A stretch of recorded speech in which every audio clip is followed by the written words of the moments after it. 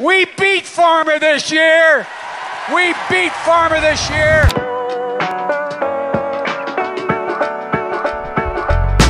I tested positive for COVID, but I've been double vaccinated. Dr. Anthony Fauci, fully vaccinated, quadruple vaccinated, tested positive. We're still in a pandemic of the unvaccinated. More companies are requiring their workers to get the shot now.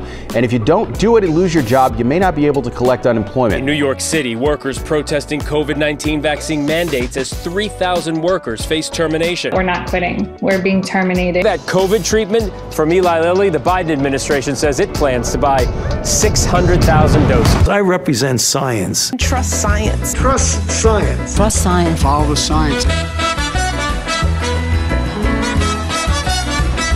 The company's total sales reached almost $26 billion, $10 billion of that due to the vaccine.